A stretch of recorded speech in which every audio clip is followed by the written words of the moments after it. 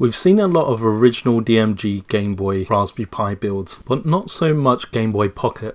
What I have here are 3 boards which do the same thing, taking a Raspberry Pi and encasing it inside a Game Boy Pocket to make a retro emulation handheld. They're all pretty much assembled. All I have to do is to encase it inside a Game Boy Pocket shell and install the software to run the games. Also, stay tuned at the end as I'll be doing a giveaway of 2 of these consoles. First off, I'll be looking at the Pocket Pi by Galaxy Gaming. One thing to note with Galaxy Gaming is it looks as if the company is no longer running, so I'd say this is a pretty rare board to own. All the wiring has also been soldered, and I also bought a pre-cut shell from them too. All I had to supply was a Raspberry Pi 0W. I covered the component with some Kapton tape so it will not touch the Raspberry Pi. The soldering for the Pi was pretty simple. It uses a GPIO header to attach the Raspberry Pi. I soldered one of the pins so I can level the Pi and then go along and solder each pin. Once done, I then trimmed the pins so the pins do not protrude out and poke anything. Next was soldering the 2 wires for the battery, making sure I get the polarities the right way round. Galaxy Gaming also came with some 3D printed brackets to hold it in place. I just used some hot glue to hold it all in place. The last piece of soldering was to solder the points from the shoulder button board to the points on the Pocket Pi. Most of this information was lost due to Galaxy Gaming website going down, but luckily the pseudo-mod forum had some documentation about it still. Once done, all I had to do was close everything up and screw everything down.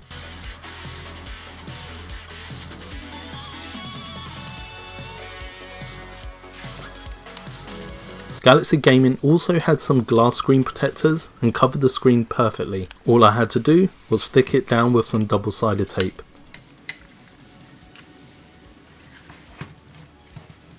Next up, we have the KiteRetro circuit shield.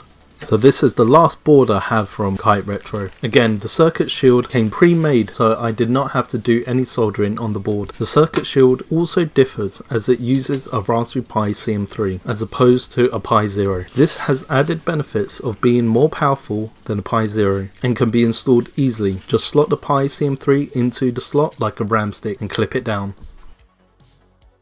As an extra bonus, the circuit shield also has an optional PSP analog stick attachment. There are 4 pins that you will need to solder. I first began by attaching 1 pin and ensuring everything is straight. Once everything is straight, I just solder the rest of the points. I then snipped off some of the screw posts from the analog stick as we're not using them anymore. Next was a speaker which has 2 wires that I needed to solder and then attach it to the board with a small JST connector. Once this was done, we can assemble the front half. I 3D printed some brackets to help some of the placement of the buttons and screens.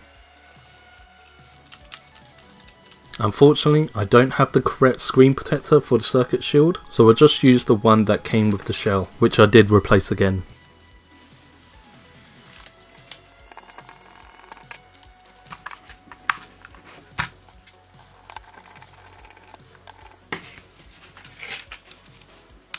Closing up the shell and almost calling it done, I realised I missed out one vital thing, and that was the shoulder buttons. Again, I 3D printed some brackets, and again using pseudo-mod forums for some help with the wiring diagram. I began by hot gluing the buttons to the bracket, only after realising that doing some soldering whilst the buttons were glued started melting the glue and the buttons were sliding off.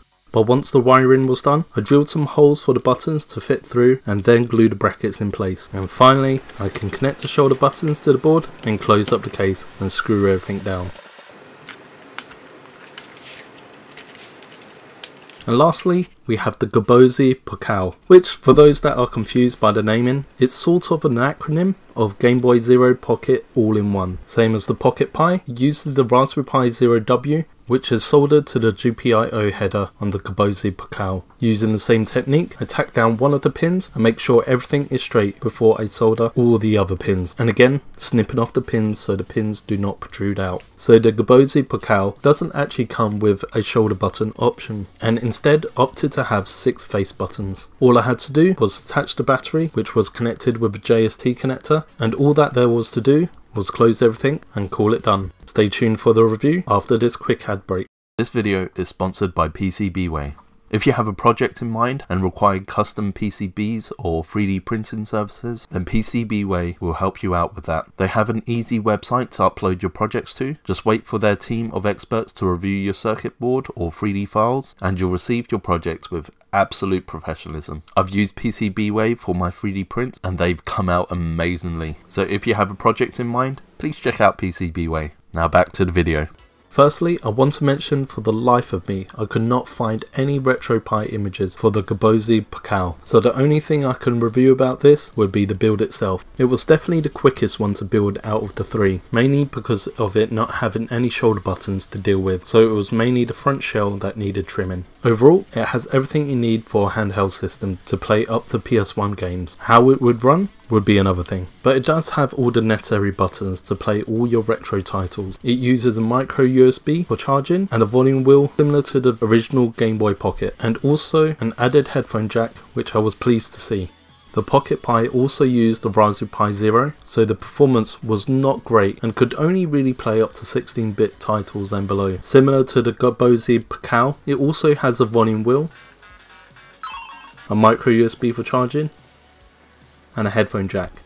It also has added shoulder buttons that was well thought out to build, as it was just a button board that attached to the back of the shell and using the same button membrane as the front buttons. Here is some gameplay so you can see the performance yourself.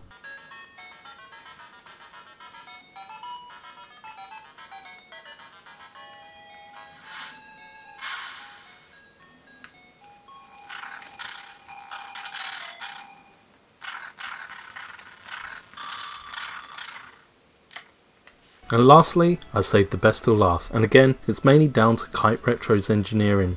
And using a CM3 Raspberry Pi, this meant I would be able to play games without the lack of performance as the Pi Zero, and yet be as small as the Pi Zero.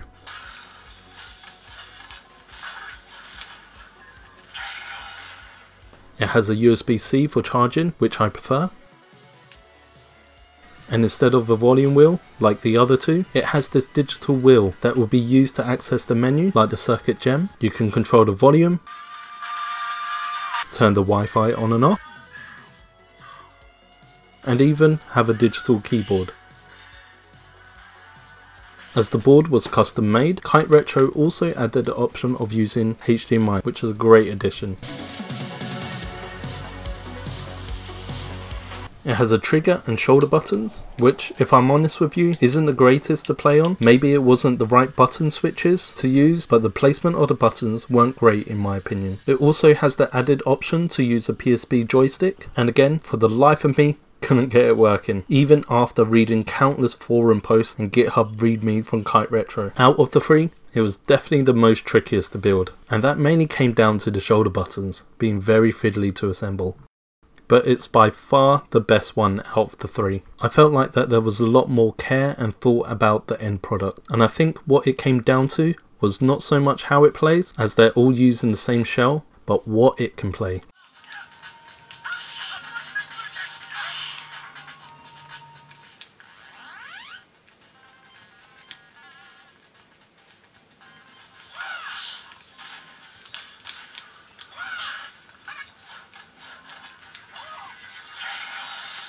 So my final thoughts before I wrap up this video is, why is there next to no Raspberry Pi builds in 2024? I'm sure there are people still using Raspberry Pis to make their portable handhelds, but I don't think I've seen much in terms of people selling and making builds like this anymore. Like KiteRetro seems to not be making any since the Circuit Shield. And keep in mind that all of these builds were bought around 5 or more years ago. And we have seen a boom in the last 5 years with retro handhelds, and are a lot cheaper than if you were to build one with a Raspberry Pi. I feel like there's not really much of a space in the retro handheld market, apart from being a project piece if you want to mess around with a Raspberry Pi. But please prove me wrong, as I would love to see a groundbreaking build with a Raspberry Pi. For the competition, all you have to do to enter is to write a comment about what game you look forward to in 2025. I hope you enjoyed watching this video, and I hope you consider subscribing to my channel. And to that note, I'll catch you on the next one. Cheers!